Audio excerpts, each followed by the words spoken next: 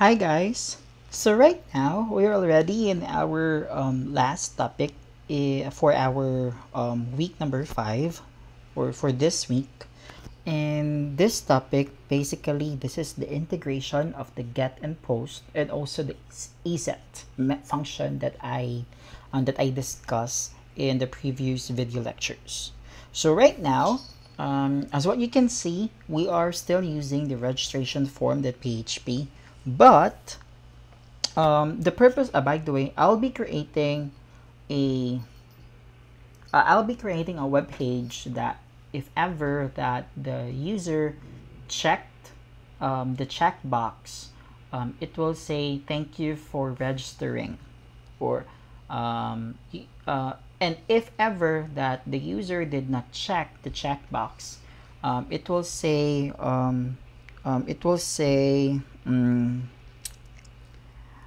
you're not you have not accepted our terms of agreement, or for example our agreement.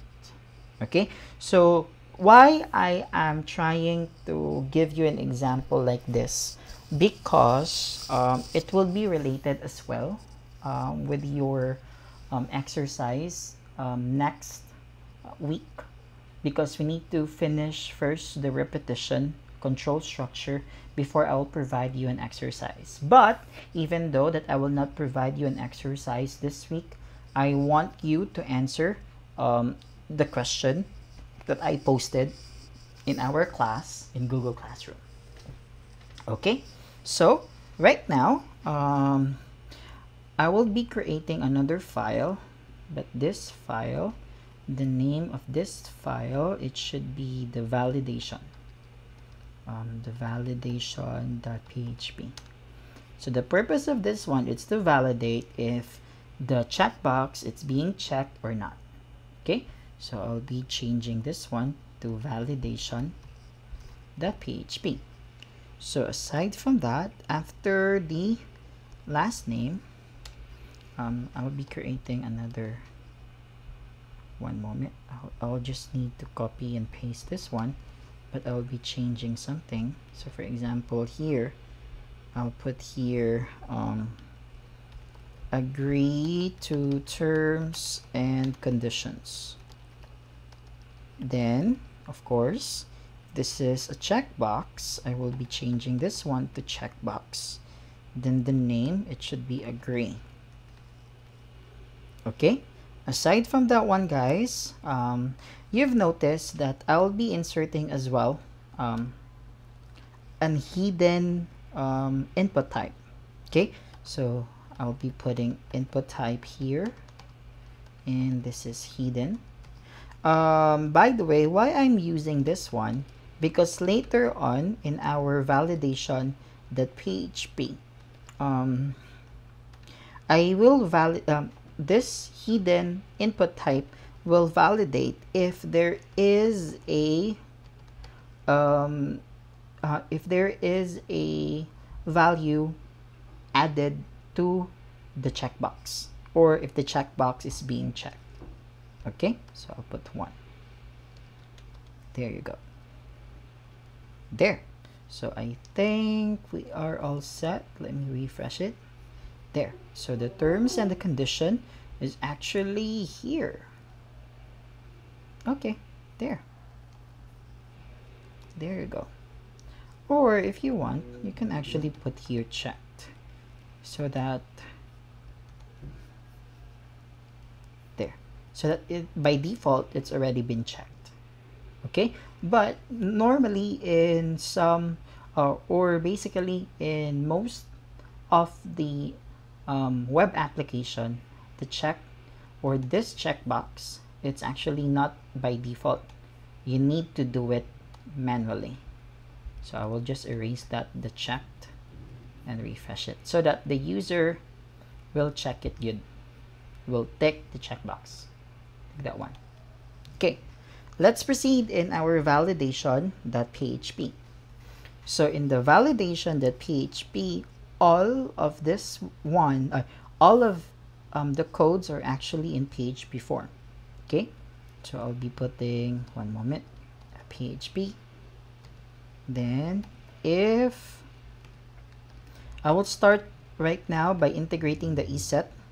So if, one moment, if the, one moment, post, then the form, I will just copy this one because we are actually checking right now if this is been validated or not. Okay, after this one, semicolon. Okay, after this, I'll proceed in creating another PHP form, PHP code or script. So in this PHP script, I'm actually creating another isset. Then this one will check if the, wait for a while, if the agree is being checked, or for example this one ba, the checkbox, if this checkbox is being checked or not. Okay, so question mark in the PHP form. So after that, for example, I'll be putting P. Diba, I said earlier that if the agree or if the checkbox is being checked, unsay may mugawas, dapat ang mugawas kay thank you for registering, for example. If not, it will show you have not accepted our terms and conditions. So if basically the isset here will check if the checkbox is being checked. If not being checked, of course, it will show you have not accepted the terms and conditions. Close the P. There. Okay, so after that one, guys, I will go ahead and create another PHP code or PHP script. This is our else. You've noticed ba na each, for example, each condition that I'm creating the PHP will, when I also would like to include a HTML tag, diba usa lang gud siya, so else, if, else, like that. You've noticed that one, diba? So here I'll be inserting another one, which is h2. Then here it will show thank you. Then I'll be calling right now the katong CF name or CL name. So echo post, then F name dot space again dot post, then the L name. There. So after that, semicolon, then close the PHP. Okay, there. So after closing the PHP, I'll go ahead and close the H2. Okay. So after this one, what should be the next thing to do? So else you have not yet registered. If the agree it's not being checked, it will show you have not accepted the terms and condition. Else, if check na daw siya, say buhaton sa program, must show siya thank you for registering, for example, like that. For registering. There. Oh, wait for a while. Let me double check.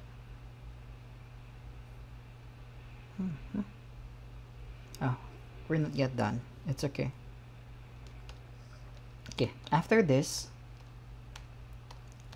after the else here, I will put here another P. For example, you have been registered as, I'll be copying this one again.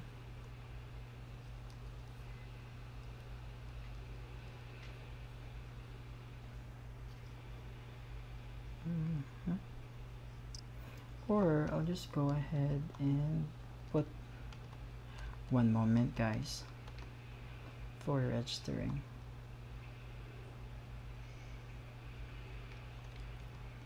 For example, like that. Then semicolon, close the PHP. There.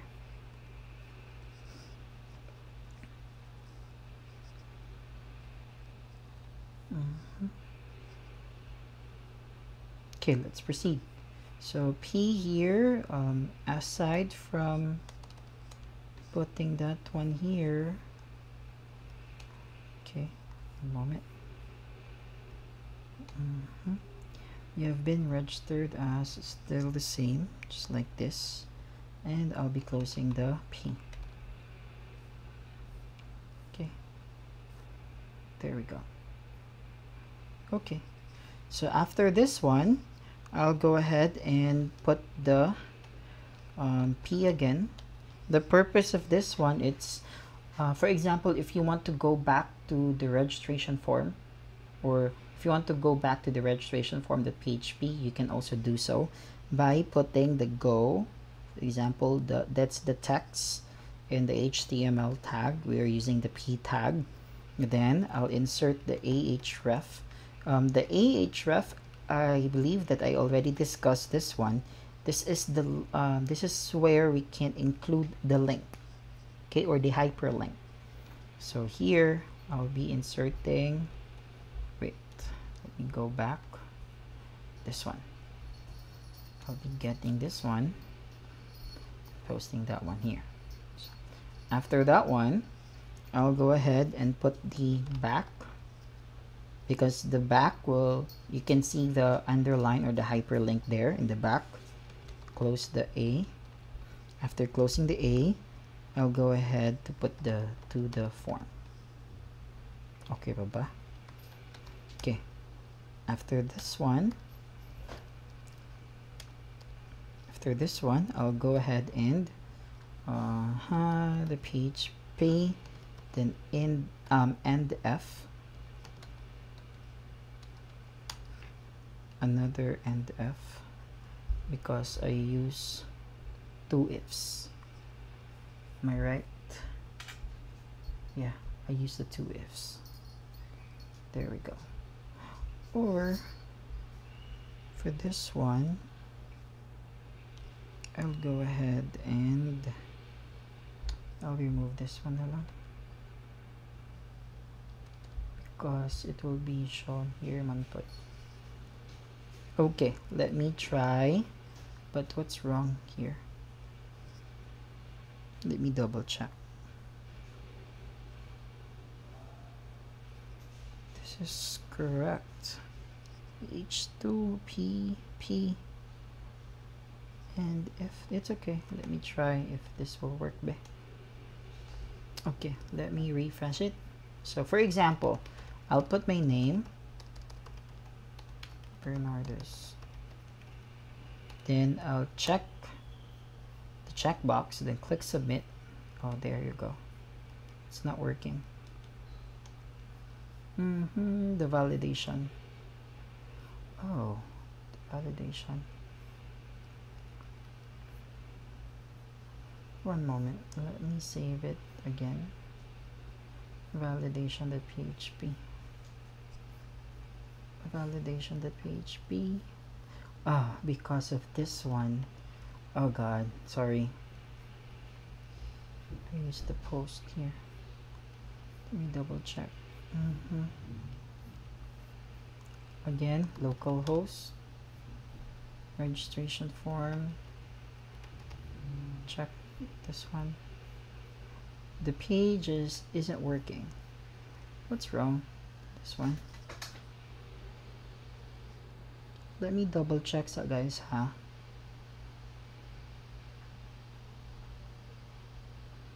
If this is post, this is form submitted, this is correct. Other one, it's agree, this is correct as well. After that one, terms and condition, this is correct. Okay, then after that, okay, this one good. Okay, wait, PHP else. There, tama ba? Yeah. Next one, thank you, PHP post f name. No, I'll just remove this one na lang though, the f name. Thank you Fernand, for example, like that.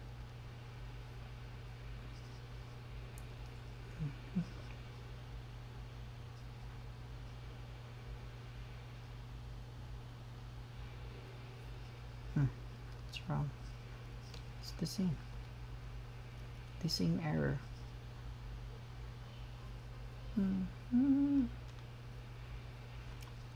Isset.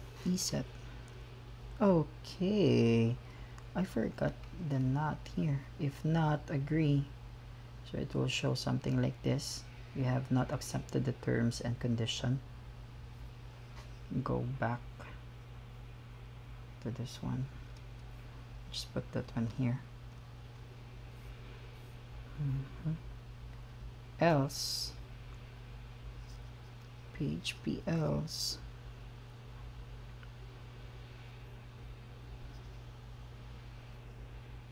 What did they do? That's why I use the semicolon here. Thank you, PHP f name. This is the f name, right? Yeah, I used the f name here. Then after the f name,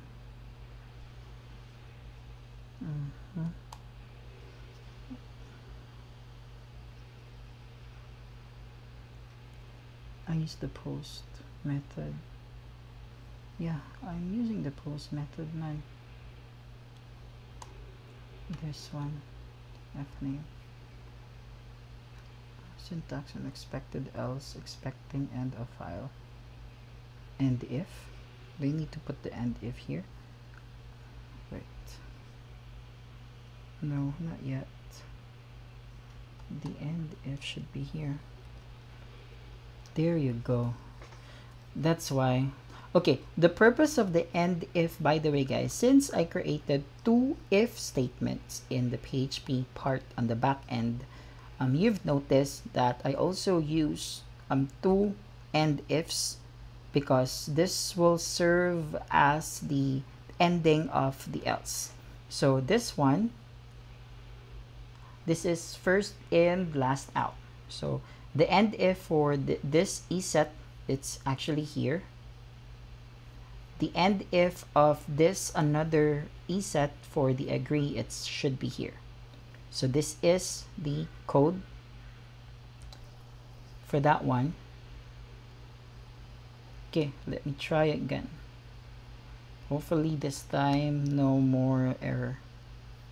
So for example, Fernand Gomez, terms and condition, submit. There you go. Thank you, Fernand. You have been registered as Fernand Gomez. Okay, so what if I will